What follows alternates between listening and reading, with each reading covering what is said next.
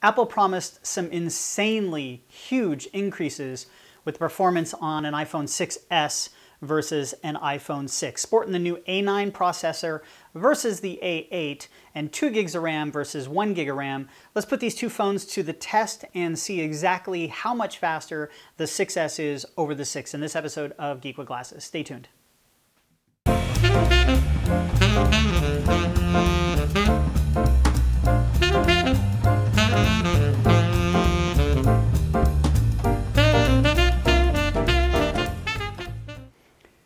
All right, folks, here we have it. We've got the brand new iPhone 6s on the left, and we have the iPhone 6 on the right. Again, this is an A9 processor with 2 gigs of RAM, and this is an A8 processor with 1 gigs of RAM. So let's go ahead and do a boot up test real quick and get those turned on.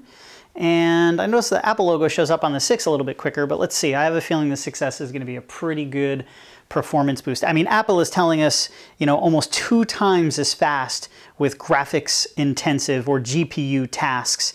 And I think it was like 80%. I don't remember exactly, but 80% faster for regular CPU cycles. So let's see. There we go. Okay, so the 6s is up and running and booted. I have both of these machines imaged exactly the same. I restored my 6s from a backup that I made last night of my 6. So these are exactly the same amount of data, the same apps, the same photos, everything is the same, so we can do a real world test here. So let's go ahead and get into these phones. I'm gonna pull them out of frame real quick so I can type in the passcodes. And we will do a couple other tests real quick. All right, so here we have on the home screen, and let's open up photos first real quick. Let's see what happens here. Boom. A little bit faster. Very, very slight. Not a huge difference whatsoever with the 6s versus the 6. So let's go ahead and try launching Facebook and let it reload, refresh. A little bit faster. This has definitely got a little bit more speed to it. I do have both of these in airplane mode, but connected to my Wi-Fi, so we don't have any issues with cell phone reception or anything like that. So Facebook was a little bit faster. I would say, it's not significantly faster in apps and just responsiveness of the UI utilization. Let's go ahead and jump into the App Store and see what happens. Yeah, again. Well, that one's a little bit quicker. That one definitely has it's a little snappier. I'd say maybe 20% faster, off the top of the hands. I got a Geekbench, so we'll definitely take a look at that. Let's see, what can we load next? How about Safari? Those are almost on par. Those are almost exact. Let's go to the Orvis website and see what happens. Yeah.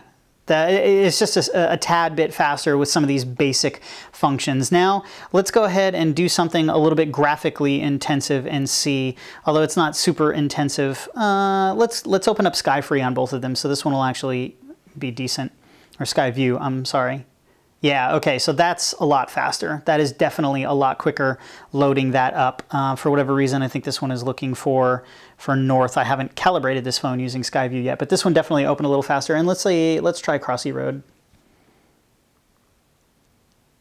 Very similar so far. They both launched the titles pages pretty quickly. There's definitely, yeah, there's a huge difference there. Huge difference there. Yep, Game Center. Wow. Big time difference between the two there. That was definitely a huge improvement on the 6s over the 6 on launching that graphical game. But let's go ahead and run a Geekbench and let's see how the two fare against a formal test. So as you can see, A8 running at 1.4 gigahertz with 1 gig of RAM. This is this one actually doesn't even show A9. It shows an ARM processor at 1.8 gigahertz.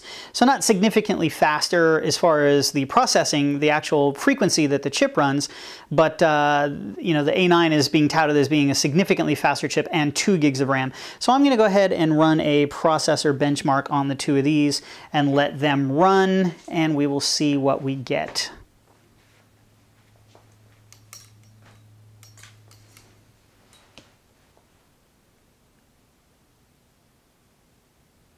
You can see this one's almost done, 15 seconds. This one took 15 seconds to complete the test. And we're at 24 seconds, so almost twice as long, 25 seconds, so almost twice as fast. 5 seconds shy of being 2 times as fast. So here are our actual scores. You can see 1618 in the single core processing score and 2523, significantly faster. 4394 versus 2911. So the 6S is definitely showing much faster numbers when it comes to the actual Geekbench information. We can see all of the individual processing info. Let's go ahead and go back to home and let's run a battery benchmark. I'm not exactly sure what the battery benchmark is going to do, but let's run it anyway. All right, dim screen, start. All right, let's see what happens with this. I've never actually run the battery benchmark, but let's see what this does.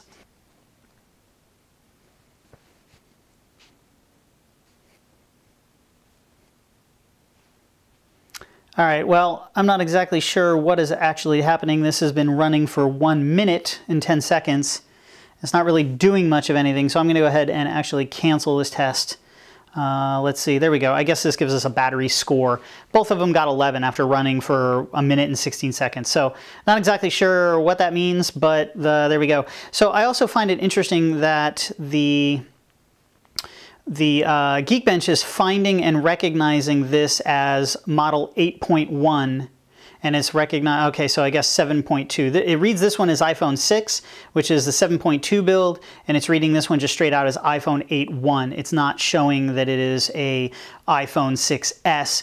And the other thing I find very interesting is that it's showing an ARM processor as opposed to the Apple A9. Now, I do know that Samsung makes the processor in the new phones. I wonder if that's what it is signifying. But there we have it. So there you have a pretty decent test of the two phones in speed. Everyday operations looks like the 6S is a little bit quicker than the 6 from your just normal navigation and normal tasking. There was a huge difference in launching that game, that graphically intensive game for sure. It was a lot faster with the 6S, and these numbers are definitely a lot more impressive on the 6S. I do find it interesting that these numbers are different than the numbers that we just saw, but again, they're significantly faster when it comes to the performance numbers that the phone is actually throwing up on the screen. So yeah, there we go. 1.83, 1.4, one processor, 2 cores, one processor, 2 cores. But the big difference here is the 2 gigs of RAM. All right, so there you have it. The straight up speed duke out between the 6S and the 6. I've got more videos in this series on 6 versus 6S, so please stay tuned. Like this video if you like it, dislike this video if you dislike it, subscribe, comment, and we'll see you in the next video. Thanks a lot and have a great day.